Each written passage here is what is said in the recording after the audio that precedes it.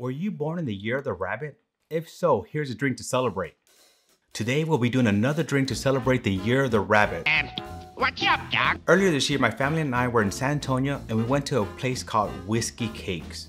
Now it's a cool little place. It has excellent food and offers a large selection of whiskeys. Plus, the Whisky Cakes dessert is to die for. While I was there, I saw a cocktail called Rogue Rabbit on their menu. So of course I had to try it. It was a good drink and it was a perfect drink to make on the year of the rabbit. So today, let's remake the rabbit themed cocktail. I plan to make the original version, but I also plan to make a second drink by changing it up a little bit and making it more old-fashioned-ish. Cocktail quiz time! Aperol is an Italian bitter aperitif, but what is it made of? In the comments below, leave your favorite rabbit-inspired cocktail, and if you have a recipe, leave it there too. This is part of the KISS series Old Fashioned. I also want to remind you that next week on Monday, we release round 1 of Stag Junior Madness. I am joined by my friends Ryan and AJ from Those Bourbon Guys, Randy from Bourbon Real Talk, and Nathan from Everyday Drinker. Believe me, it is insane. Insane! And you don't want to miss out. Hit that notification bell and subscribe. Let's start by remaking the Rogue Rabbit from Whisky Cakes. Rogue Rabbit Whisky Cakes ingredients: 2 ounces Woodford Reserve bourbon, 1 ounce carrot juice, 1 ounce Aperol, 1 ounce lemon juice, ½ ounce white pepper simple, carrot for garnish. All right, here we go.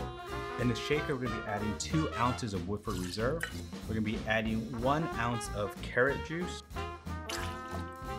We're also gonna be adding 1 ounce of fresh lemon juice, 1 ounce of Aperol, and last but not least, ½ an ounce of the white pepper simple syrup. I'll leave a link on how to make that below. We're gonna add some ice to this.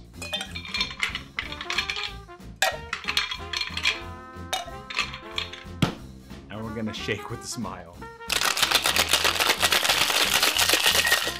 Now we're gonna double strain into this cookie.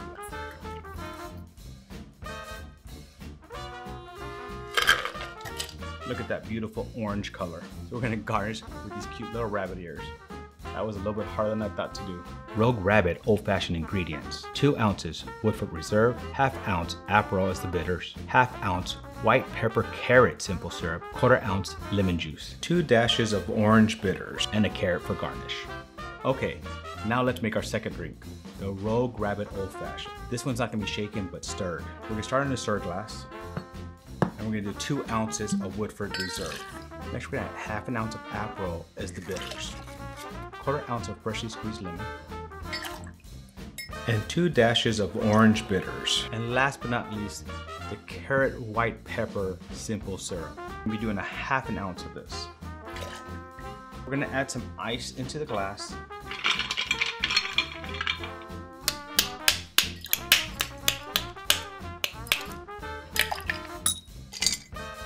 And stir.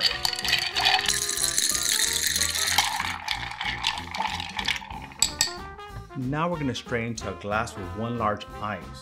However, apparently I had some freezer problems, so I don't have any of my large clear ice. So I'm gonna have to use one of these small ones that I use for mixing.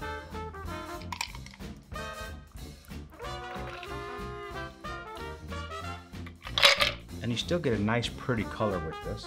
And since it's an old fashioned, we definitely wanna, express the carrot juices over the drink. Just joking. Now we're gonna garnish with those rabbit ears. And there you have it. Cocktail quiz time.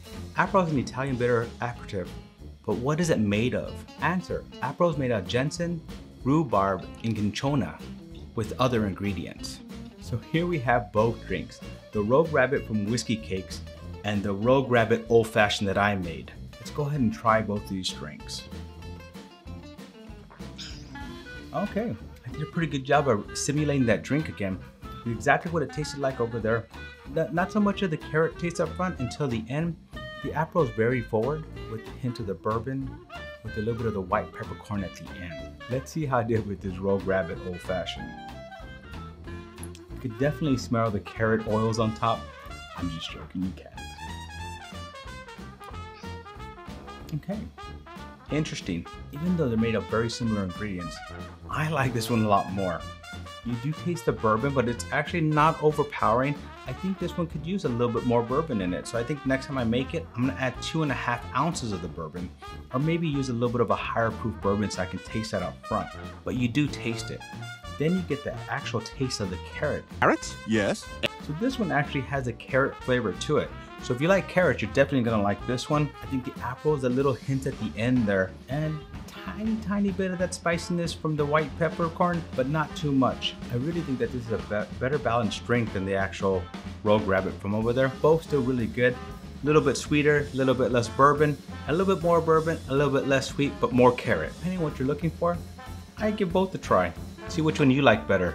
Let me know in the comments below if you do try it and which ones you do like better. So I want to thank you again for joining me down another old-fashioned rabbit hole. If you're liking these type of videos, please hit that like button. It really does help the YouTube algorithm to push my videos. Thanks again and cheers, and happy Year of the Rabbit.